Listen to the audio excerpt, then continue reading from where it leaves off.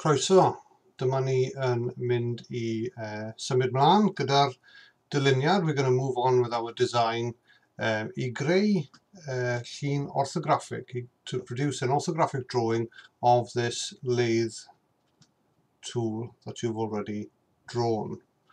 So the next step is to, once we've drawn in 3D, is to actually produce a 2D orthographic. We go down to this bottom left corner, insert new element, the big plus sign, and we create a drawing. Now then, when you start off for the first time, it's worth going to the custom template, and then if you pick ISO,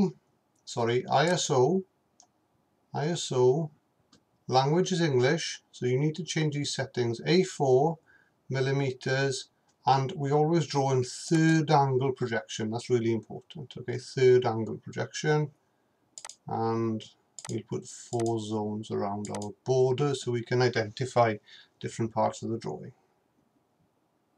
Okay. Just wait a second. Now if you're not sure, please pause and stop the video so you can have a look to see which settings I just picked there.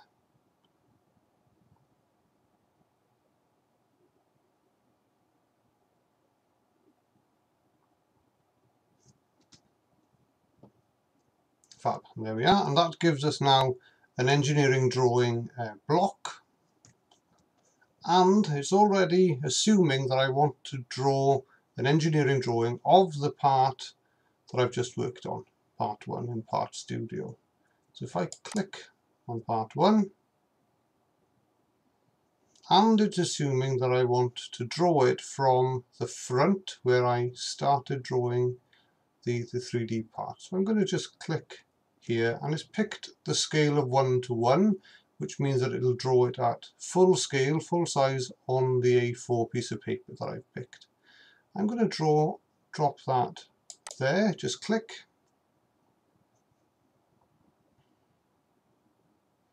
And I'm going to drag to the right, click again. And that's going to give us the side view of the part there. I'm going to do the same again. I'm going to click this initial view, click, and drag up. And that'll give us a top view, and that's a plan view looking down at the part that we've just drawn. And I'm going to do one more. I'm going to click the initial drawing and drag up here to the top right, and that's going to give me an isometric view of the part. Okay, so we've got all our views really quickly, okay, and it's done that all automatically for us from the initial part that we drew in 3D back in Part Studio. And if we want to go back at any time to check what our part looks like, we can just click on Part Studio at the bottom. There we are, that's the part there. And then I can just flick back and forth whenever I like to the drawing. Brilliant. So this shows all the information we want. Okay, it's done it in a solid view. If I wanted to show these holes coming through as hidden detail, I just escape, get rid of that tool, just press escape on the keyboard, right click, and then I can show hidden lines. And if I show hidden lines, it'll update and it'll show all of these hidden lines, the holes and all the features that come through the part. So it's an actual view as I'd like an engineering view to look like. I'll do the same here, show hidden lines.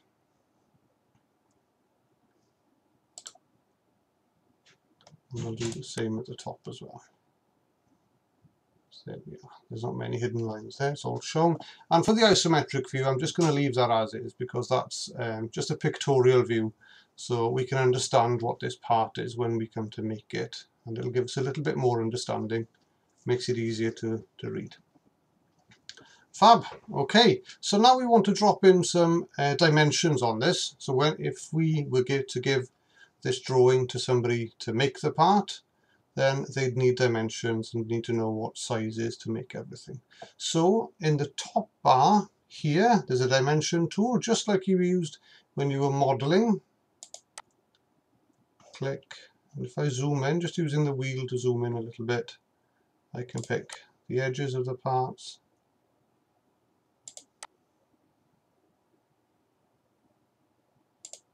So I know it's 75 long. I'm going to drag across with my right mouse button. I'm going to pick this line, this line.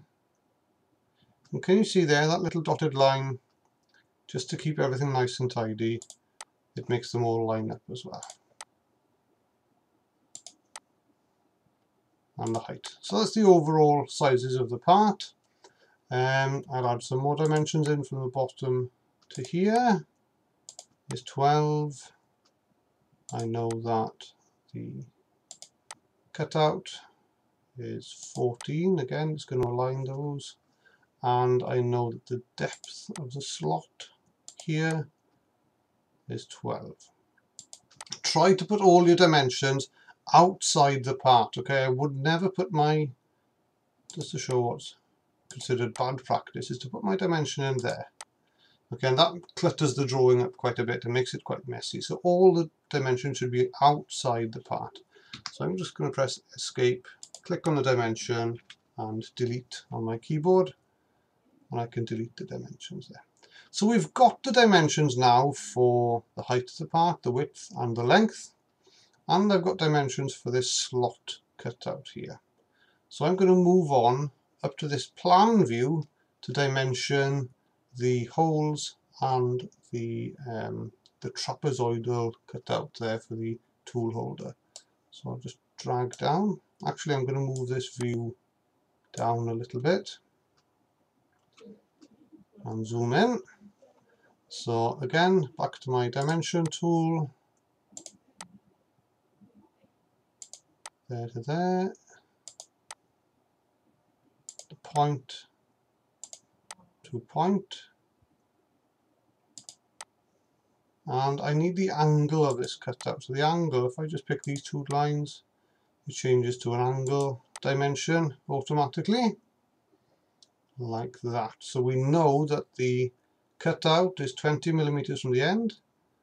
This narrow opening here is 35 long, and this angle is 60. I'm going to assume that whoever's reading this, because I'm not going to dimension that, they're going to assume that these two are the same. Okay. Now to dimension the centers of the holes, or the positions of the holes, we're going to need center lines. And I'm going to use here center mark tool. And I'm just going to click, click, click, click, click. And that gives me a center line for each of these. Just move the drawing up a bit so I've got some room to draw here. Back to the dimension tool, and I'm going to go from the edge to that center point mark, 8 and 22 and this one here was halfway, 37.5. Good. Okay. Now then, I could carry on and dimension these two as well, but their positions aren't absolutely critical. So what I'm going to do is I'm going to double click on this dimension, and it gives me a few options. So I'm going to put down under the 8 there, TYP, typical. So then whoever's making this part will know that that 8 typical is inferred to be 8 the same this side as well. It's a little bit cluttered, so I'm going to drag that down to there, and I'm going to drag this down a little bit. So there we are. And the 22 is going to be the same. Double click, typical. There. So we've got dimensions 8 and 22, and they're typical, so they'd be the same this side, 37.5 there. So the only dimension I need to add is this one at the bottom, from there to the center of the hole. Oh, that didn't work, sorry. Press escape, delete, try again. Bottom of the hole to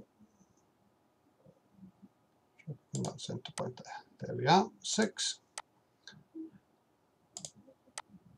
That center point there, drag out, and that's 8. Notice how I'm dragging all of my dimensions outside the part. Okay, that's really important. So if I zoom all, using my wheel, so I've got most of my dimensions on there. I think I've got everything on there. A few notes now to whoever's making this. So if I click on the letter A here, that's a note tool. I'm gonna put a note on the side here. Just click and drag.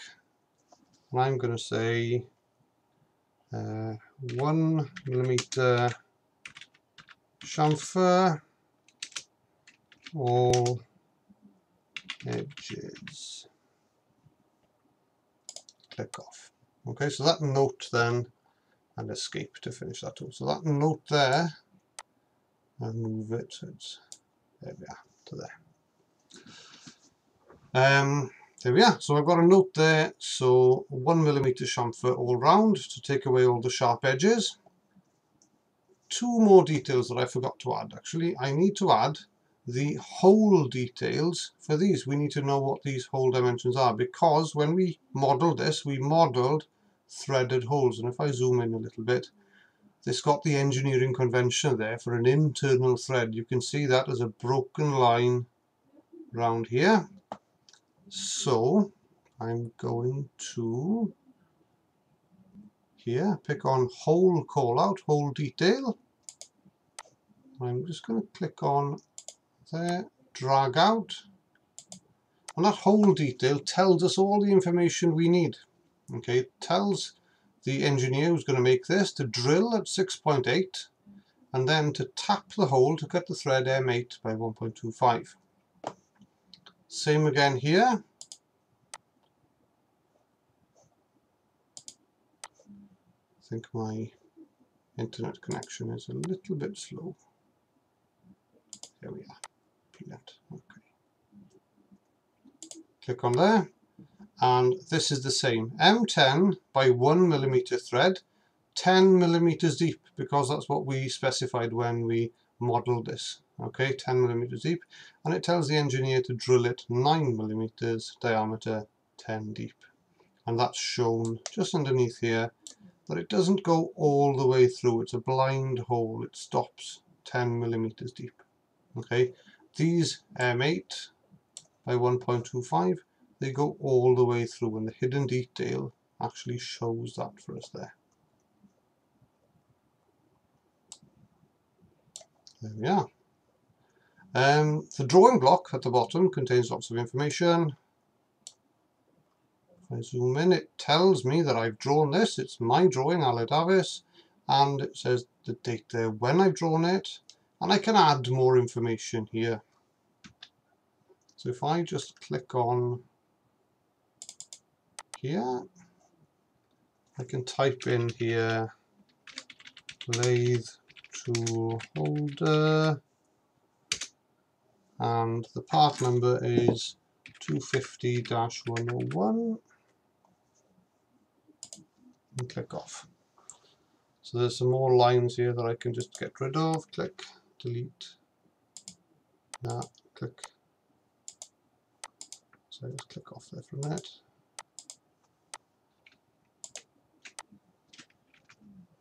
There we are. So that's the title there. And we can fill in lots of other details as well. Material is going to be mild steel. Double click. Mild steel. And there's no finish. Unless you wanted to, you could specify a paint finish or something on there. And there we have it. In less than 15 minutes, a fully dimensioned orthographic drawing ready to go for manufacture. I hope that helps. Now you have a go at making this yourself. Okay? Diolch yn fawr. Pob lwc.